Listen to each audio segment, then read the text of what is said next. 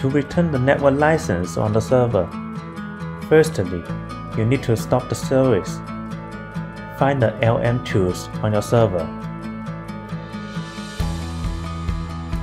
In Start Stop Repeat tab, click Stop Server.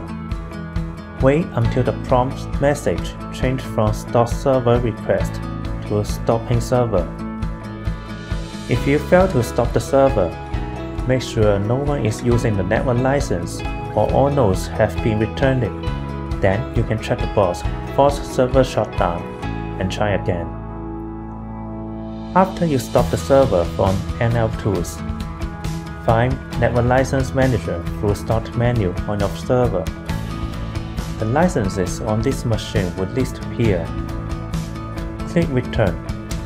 Choose Online Return and click Return on the bottom right.